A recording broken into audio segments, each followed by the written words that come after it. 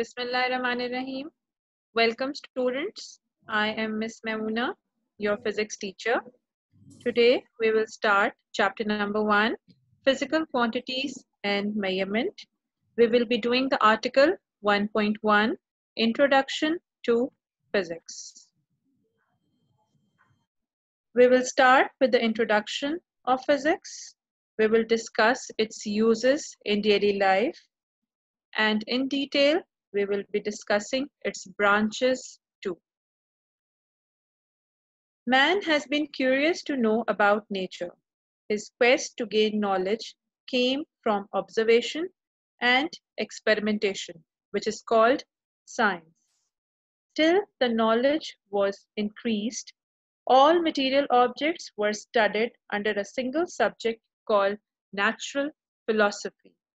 But as the thirst to gain knowledge increased, it got divided into biological science, which dealt with the study of living things, and physical science, which dealt with the study of non-living things.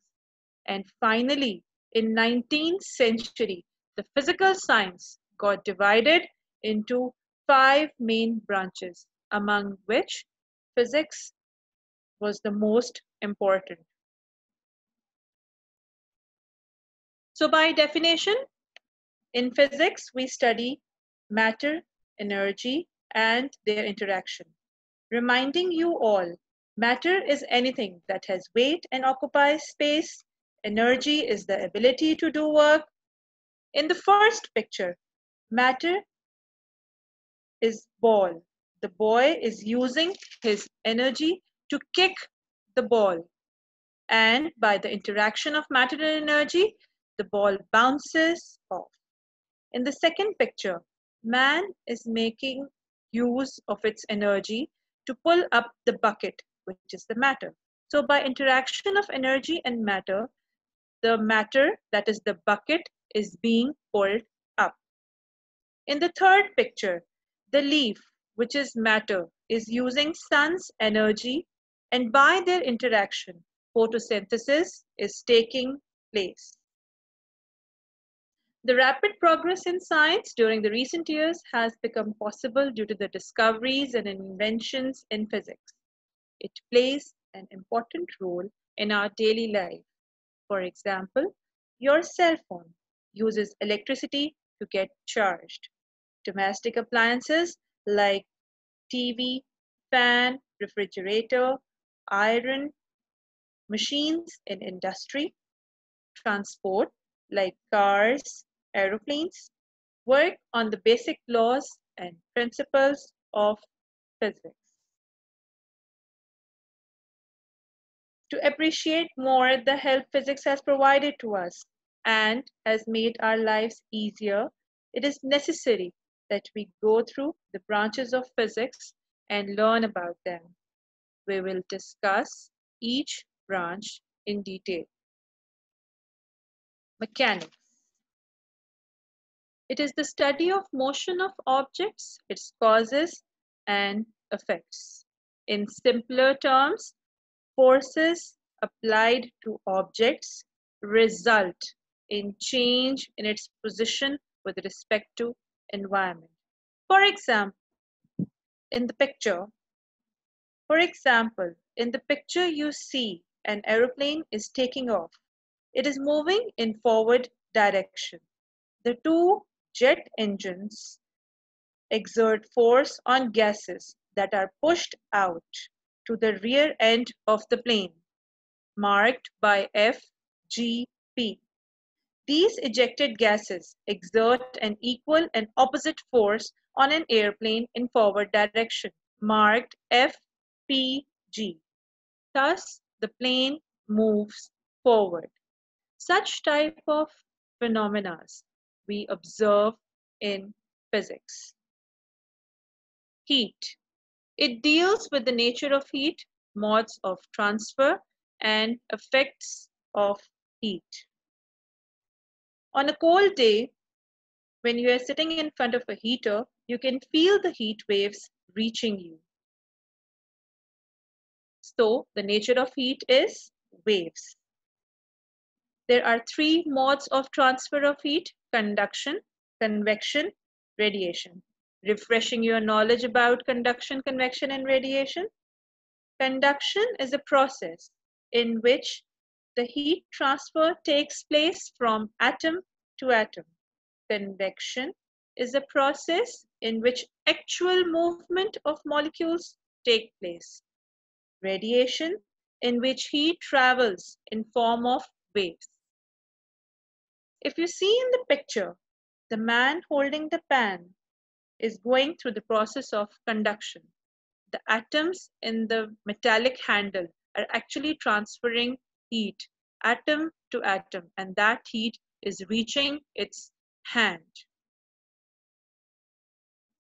The molecules of water in pan rise up when they are heated. The cool water molecules at the surface, they move down and take their place. The process continues till the whole water gets warm. This process is called convection. The heat waves in form of radiation are coming out from the fire. The heating effects are boiling, freezing, etc. If you see in the picture, the pot of water boils when it gains heat energy. When we keep water in refrigerator, it becomes ice because it gains heat energy from its surroundings. Sound. It deals with the physical aspects of sound waves, their production, properties, and application. Physical aspects means how low or high the sound is. Sound is produced by vibrating bodies. A ringing clock, a vibrating surface of drum, vibrating strings of sitar, guitar, violin, all produce sound as they vibrate. The properties of sound waves include reflection, which is also known as echo. In the first picture, the boy standing near the wall is shouting, and the sound waves after striking the wall are reflected back. This phenomena is called reflection of sound or echo. The other two properties, refraction and absorption. You must have noticed that in an empty room, when you talk, you can hear yourself, but a room full of things like carpet, curtains, absorb your sound. That is why you don't hear yourself.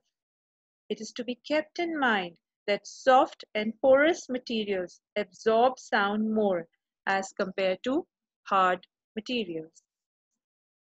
The applications of sound. We do see applications of sound in ultrasound machines. Doctors take ultrasound test of patients using ultrasound machine.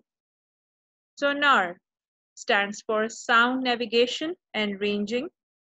It is a technique which uses reflection of sound. It is used in ships and submarine to measure the depth of sea. It is also used to locate underwater objects like shipwrecks, sea rocks, etc. Light.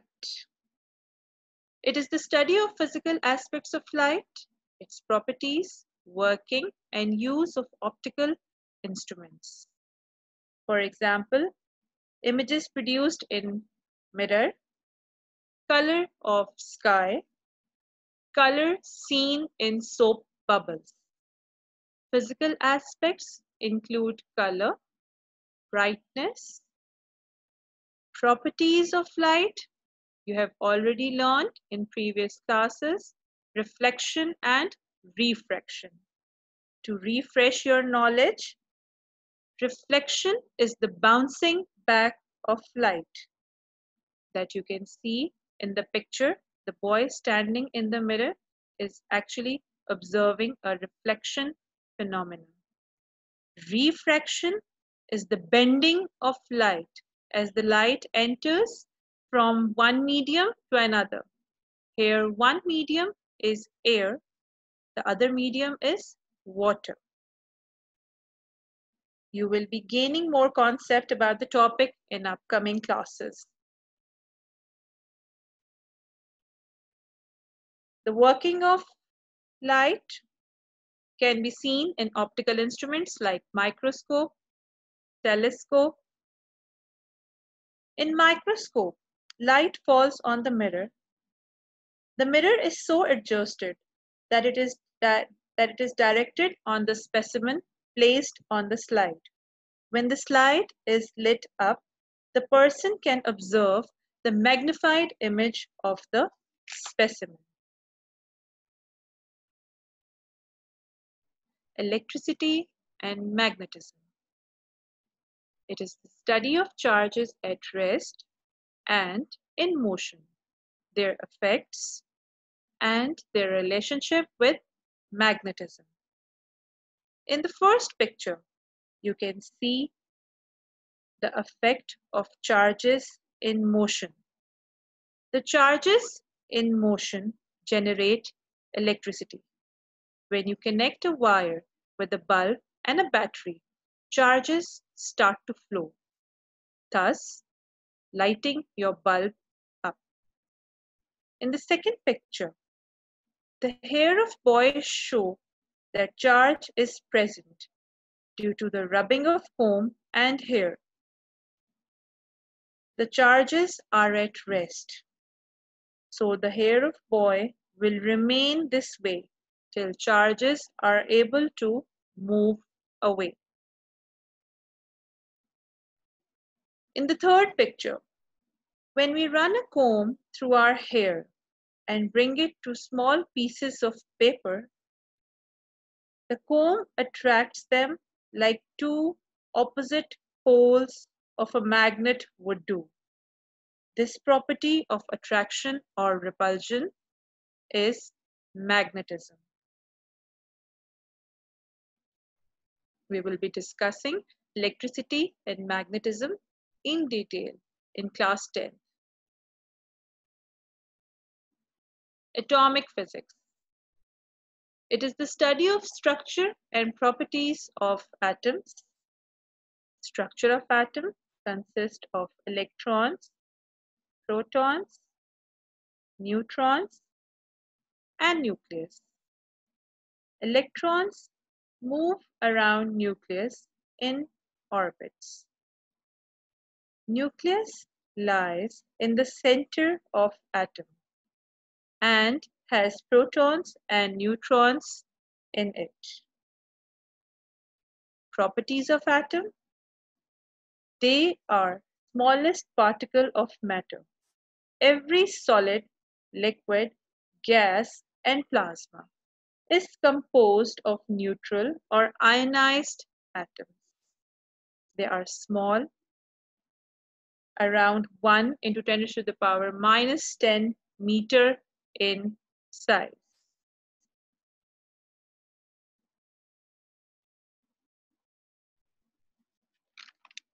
Nuclear physics.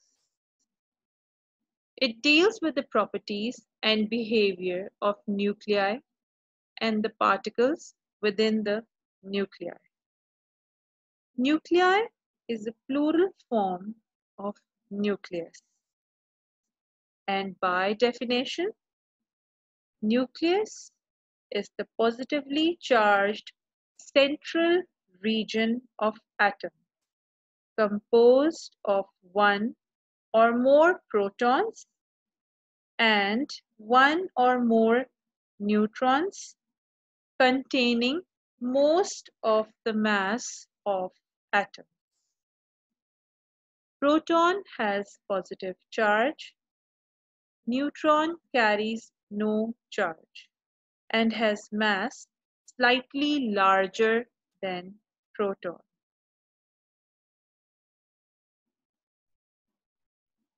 The fission or nuclear chain reaction. which is the source of energy for nuclear power plants, and fission type nuclear bombs, such as those detonated in Hiroshima and Nagasaki, Japan, at the end of World War II. We find another application of nuclear physics in electricity generation through nuclear reactors. Pakistan has nuclear power complex called Canap in Karachi. The Canap supplies energy to our houses.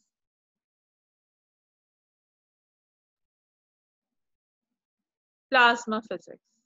It is the study of production properties of the ionic state of matter, that is the fourth state of matter.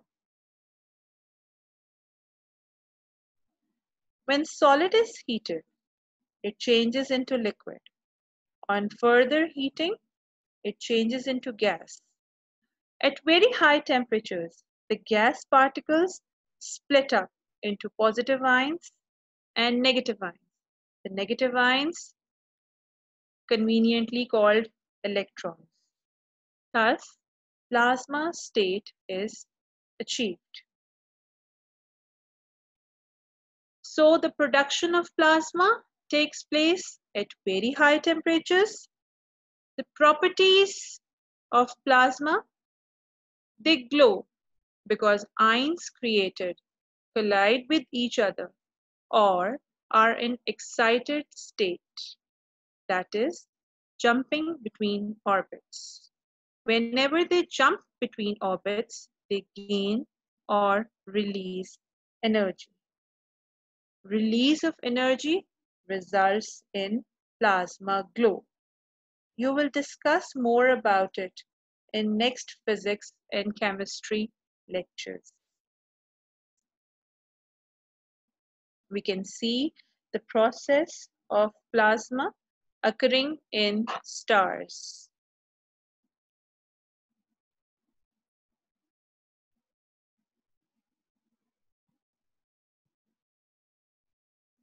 Geophysics.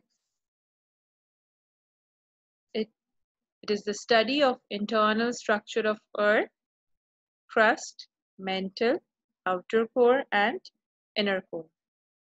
Crust is a solid layer of rock on the surface of the planet. Mantle is a semi-liquid layer of magma or molten rock that moves due to convection currents. Outer core is the liquid part of the core which has similar composition to the inner core. And inner core is a solid part at the center of the Earth.